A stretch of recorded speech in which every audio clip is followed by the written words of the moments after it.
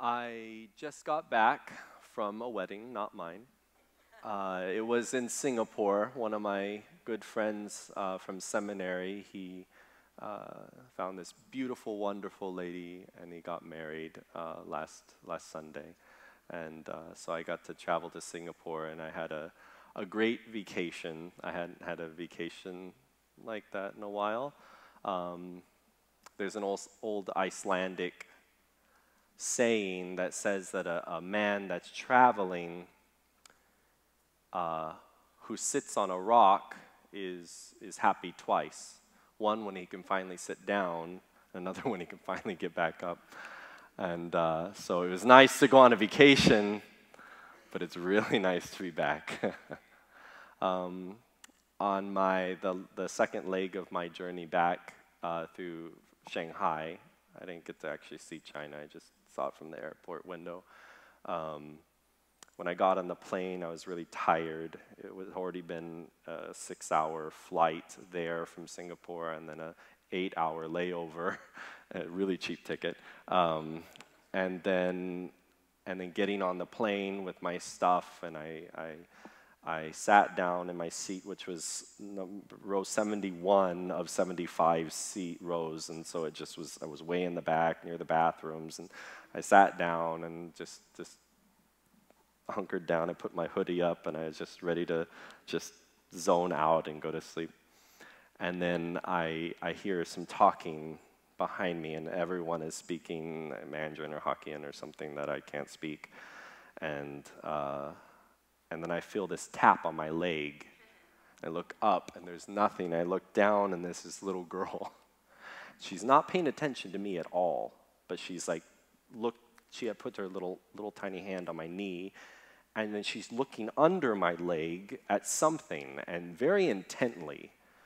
And she's staring, and her I look back, and it's her grandmother, I assume, and she's talking to her, but the girl's not listening. She's got a mission, and she's looking under my leg, and then I see her go back around and just little like running around, and goes to the other side, and then she looks down under the lady on the other side of the row and under her legs, and comes back around to my side, and like, what is this little girl looking for?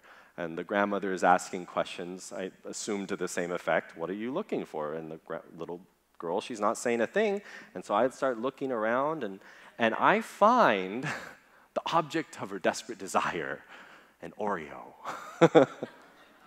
That had rolled under the seat and had landed, but the girl just wanted that Oreo. And I imagine a grandmother in the back, who had probably given her the cookie in the first place, probably had a whole package of Oreos in her purse. And grandmothers, as all grandmothers do, they have all kinds of goodies in their bags. So that little girl could have asked her grandmother for probably anything, but she wanted that cookie that had rolled on the floor up underneath some strange man's feet. Why was she so intent on this cookie when her grandmother probably had so much more for her? Please pray with me. God, we hold on to so many things. Show us what you have. Maybe give it up so we can take what you offer us. In Jesus' name, amen. So there's this story in Scripture about this people called the Israelites, the people of God, who were wandering in this wilderness, in this desert. They were traveling down in this barren place that really didn't have any agriculture to sustain them, and not enough game that they could catch.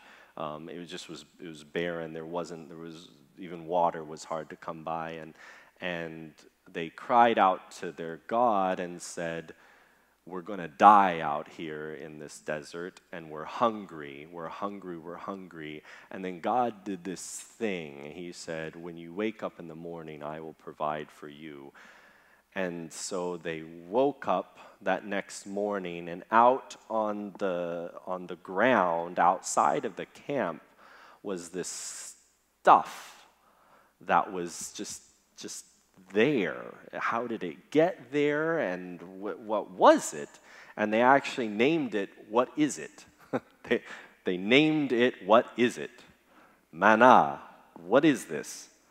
And they started scraping it off of the leaves of the whatever was out there, off the rocks, or I don't know how. It doesn't give that much description in Scripture, but it says that they would gather that in the morning, and they would have enough, and they'd take it back home, and they'd make it into cakes and into bread pieces, and they'd cook it with stuff, and it was very versatile, like oatmeal or flour or something like that. But it was sweet to the taste, like cakes baked with honey and oil. It was donuts, in my opinion, and that's the last I'll talk about food today, I think.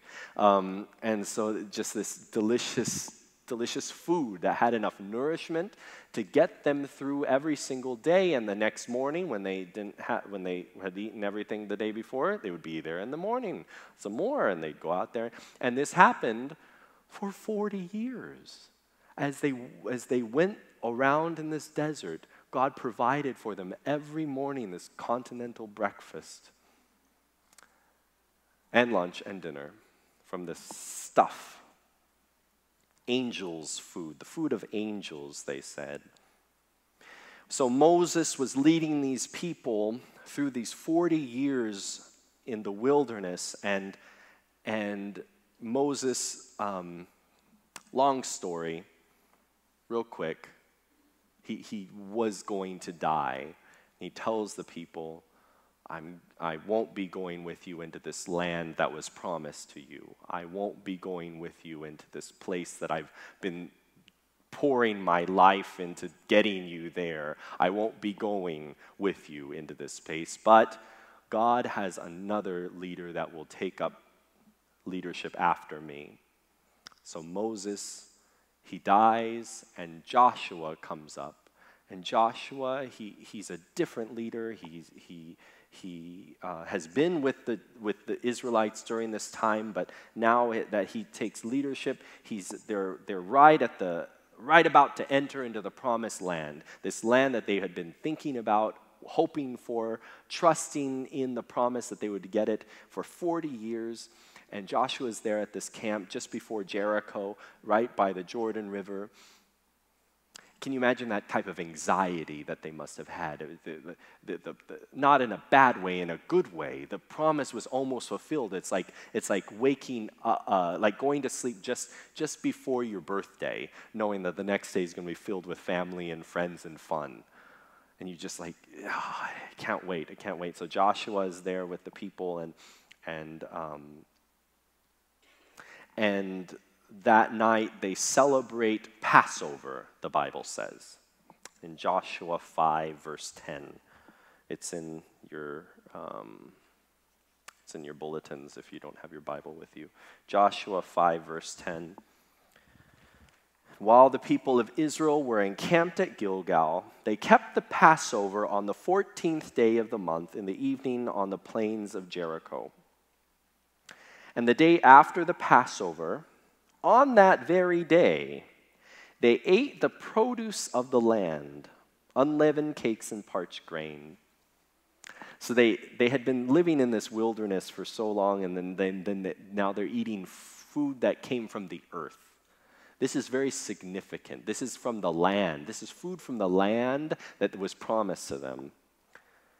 And verse 12, and the manna ceased the day after they ate of the produce of the land. And there was no longer manna for the people of Israel, but they ate of the fruit of the land of Canaan that year. It's this really short verse. It doesn't, there's not a whole lot of detail, but it does describe that something that had been so much a stable in their life, such a miraculous blessing from God, stopped because they were entered into another blessing, that this promised land. For me, like manna is kind of like, it's for all of us, it's this thing that wouldn't it be great to taste. I wonder what it exactly tasted like. Like what color was it? What did it feel like? What did it taste like? What could you make it into? That kind of wondering, and that for that miracle to stop the day after they enter into this promised land, that must have been a little odd for them. Now they have to grow their own food. They get to pull it out of the earth and make it into stuff and then eat it. I wonder if they ever missed manna after that. I wonder if they thought, it would be, I miss the way my mom would make manna cakes, things like that. But then it stops. Have you ever clung to something that God gave you before that is no longer there?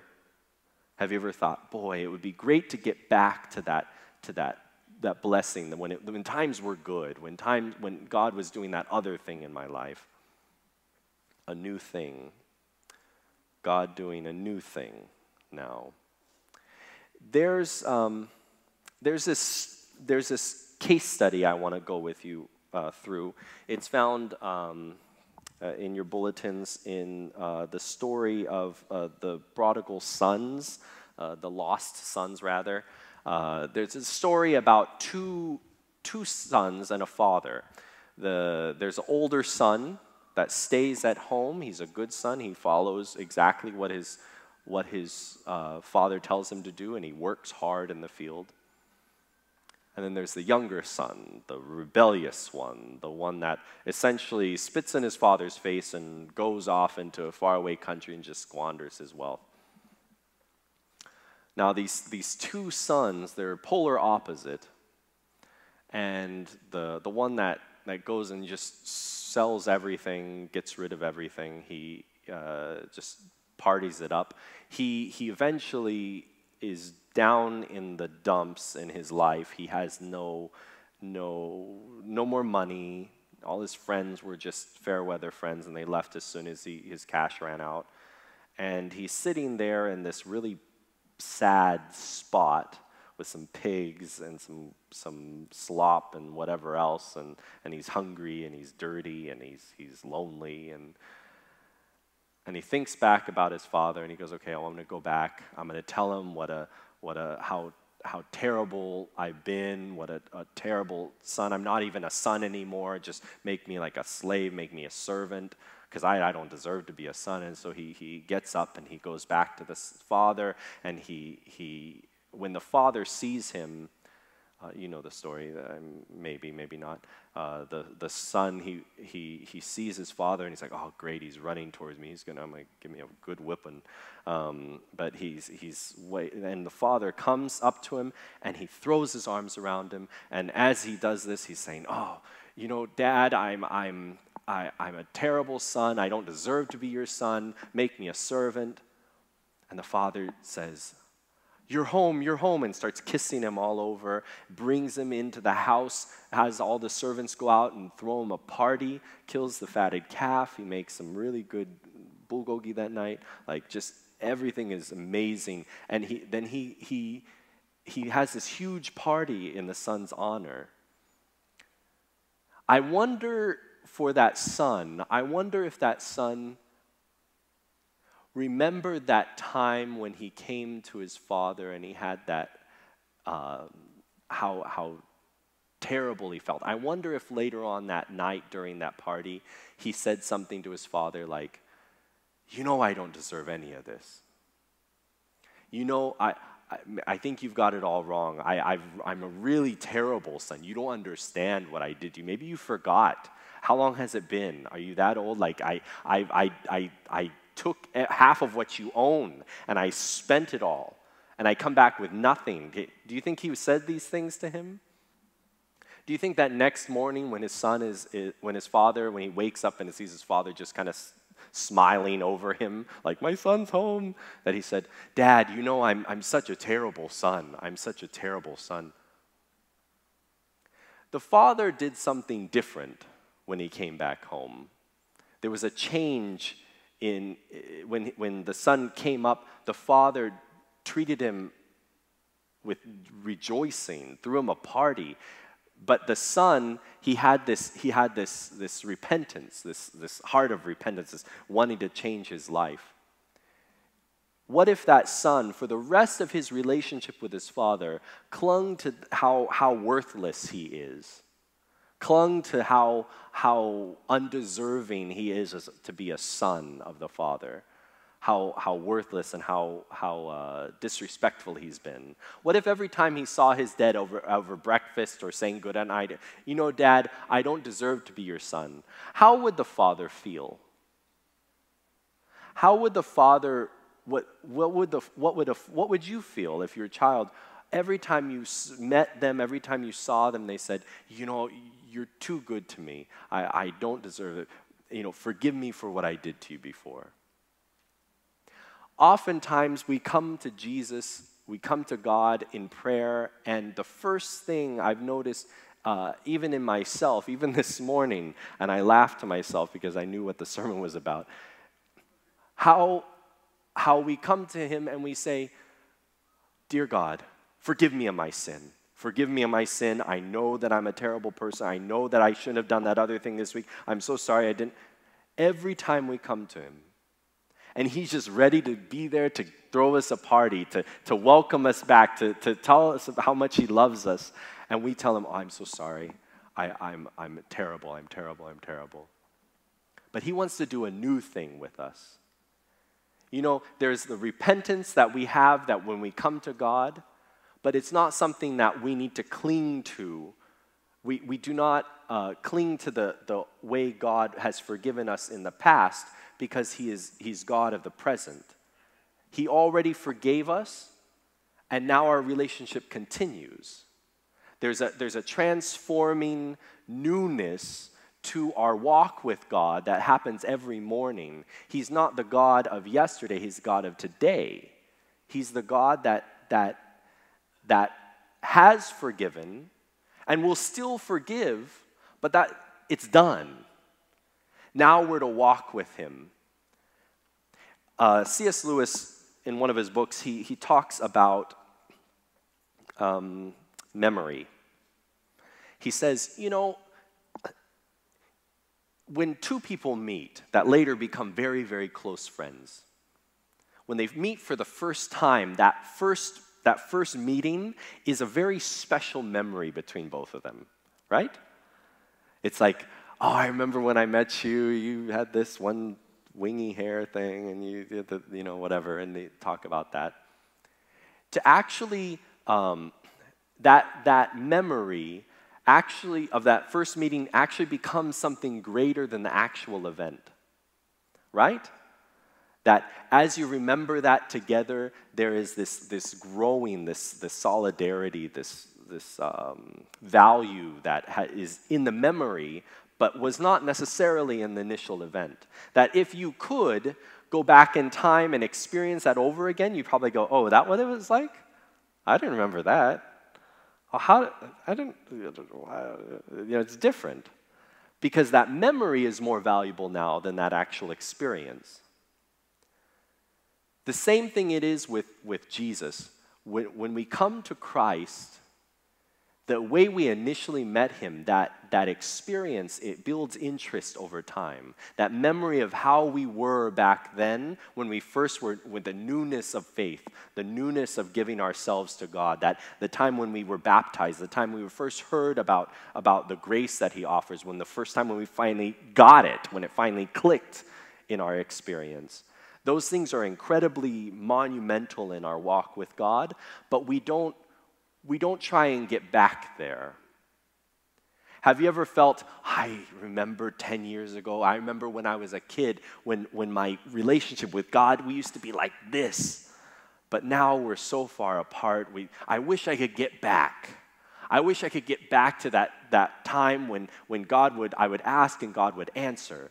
That when I would connect with him, I'd pray and I could feel his presence around me. It was special, but you've moved on. There's a relationship that is continuing to build between you and God that is different now. Because God is not a stagnant God. How often in the Bible did God ever do the same thing twice? To cross a big body of water, one time he parts it. One time because with wind. One time he does it when they slap a robe across it. One time they step into it and it parts. And then later on, Jesus just walks right on top of it. Like it doesn't matter to him. He's the infinite God, the God that can do anything.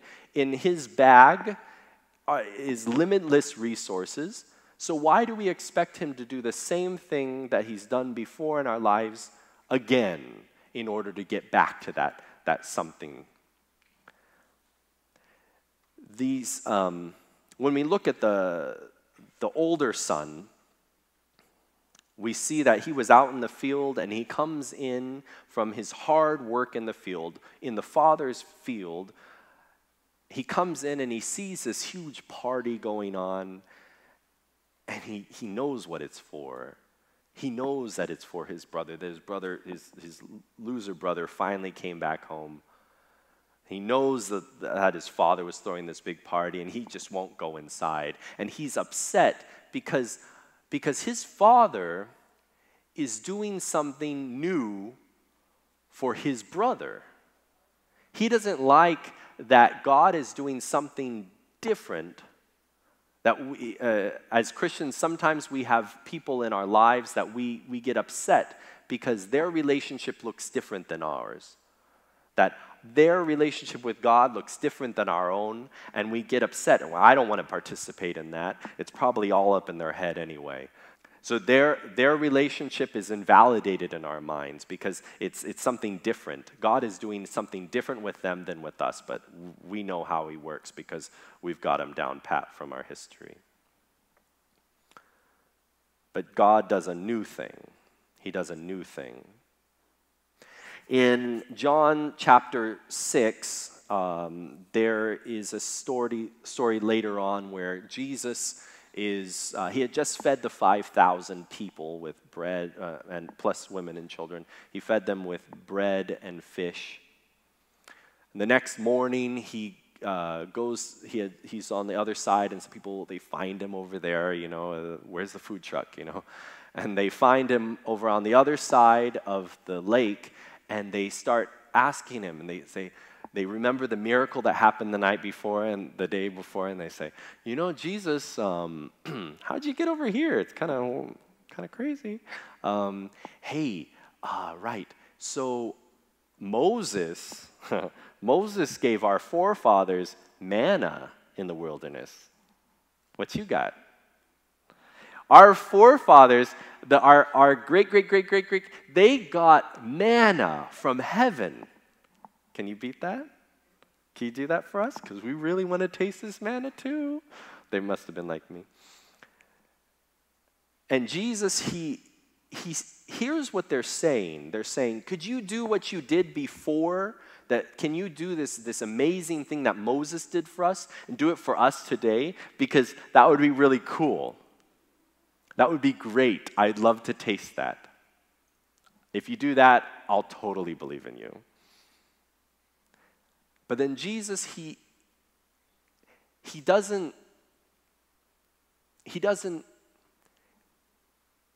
says, this is the bread that came down from heaven. And he points to himself. And they're like, that's weird. And he says, you need to eat my flesh. You need to eat me. And they say, whoa, this is different. Is this like a metaphor, Jesus? And then he intensifies it. He doesn't back away and say, oh, I'm actually representing something.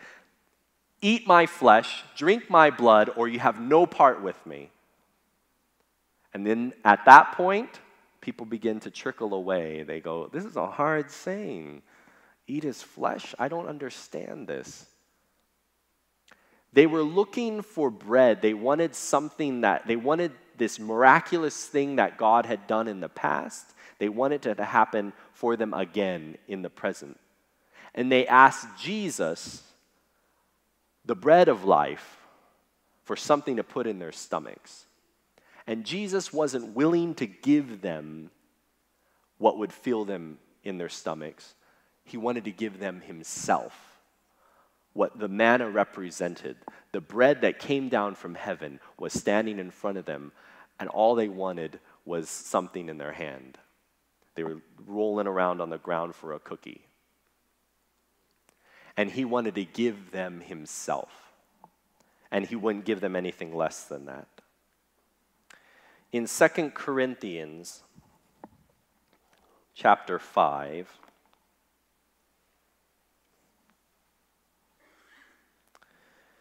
Second Corinthians chapter 5, verse 16, Paul's talking about this. He says, since Jesus died for us, verse 16, from now on, therefore, we regard no one according to the flesh. So because of what Jesus has done, we no longer regard people according to the flesh. And even though we once regarded Christ according to the flesh, we regard him thus no longer. So just like the people that were wanting this manna from Jesus, they looked at Jesus and they said, wow, he's a really good storyteller. Give us a story, Jesus. You know what? He's a really good teacher. Teach us a lesson, Jesus. No, he's a really good miracle worker. Do a miracle, Jesus. No, he's just a really good man. He's starting some big movement. Like do what you're going to do, Jesus. And they regarded him according to the flesh, what he looked like, what box they could put him in, what they could do with the image of him. And they said, okay, do these things, Jesus. That's how they regarded him. And they looked at people and they said, okay, these are Jews, so they're safe. And those are Gentiles, they're lost. There's pagans, there's Romans, those are oppressors, they're going to be slain. And Paul is saying, now therefore meaning because Christ has died, because we are in Christ, we regard no one according to the flesh. So as people who are in Christ, who want more than just the manna, that want more than just this former blessing, but the current one, the new thing that God has done is given us Jesus. We regard no one according to the flesh. We don't pay attention to their nationality. We don't pay attention to their gender. We don't pay attention to how much money's in their pocket or what kind of car they drive. We don't pay attention to anything to do with who they are on the external. We don't regard Jesus this way anymore. We don't look for him just because he gives us stuff or just because he can do amazing things, that he can shock us and wow us with the physics of our world. We regard him not these ways anymore. Verse 17, therefore, if anyone is in Christ, they are a new creation. The old has passed away. Behold, the new has come.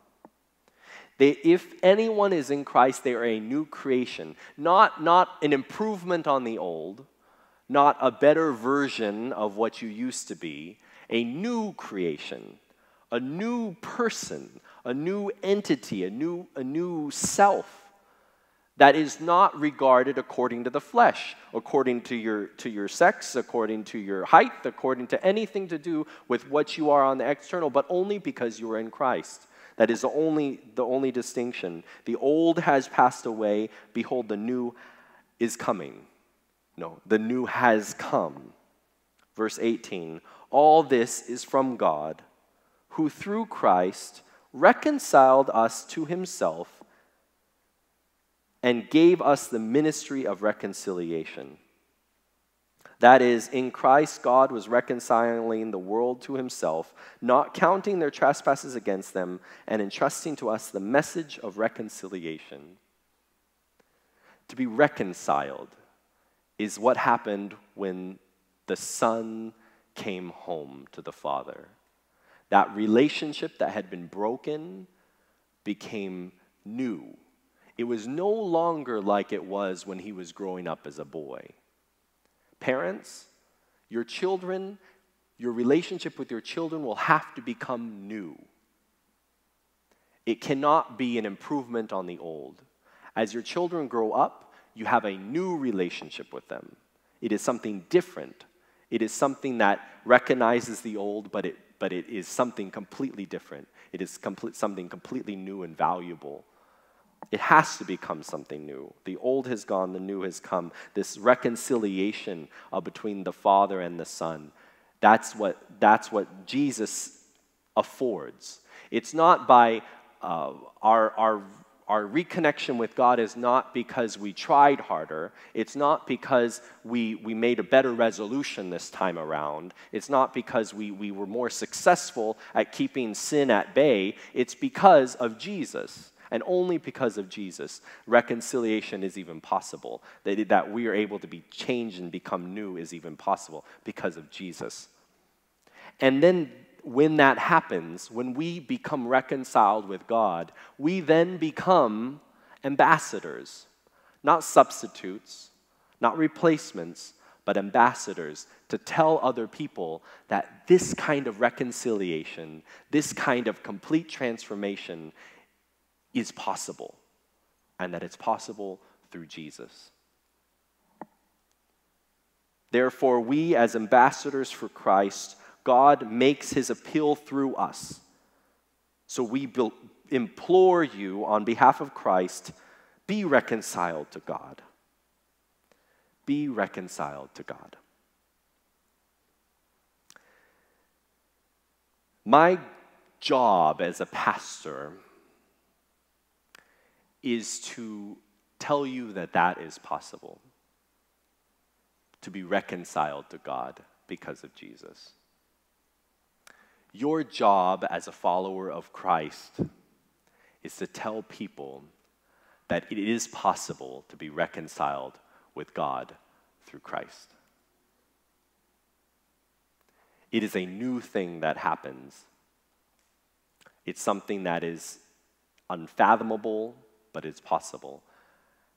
So I challenge you, with these things said, to ask yourself, what is the thing that I'm holding on to that's keeping me from taking this new blessing? Am I still looking for manna when Jesus is standing in front of me? Am I still holding on to bitterness and wanting things to stay the same when God is offering to do a new thing to the people's lives around me or in my own life? And then ask yourself that, and ask God, what new thing do you want to do with me? What new thing do you want to do in my life? May God bless you all.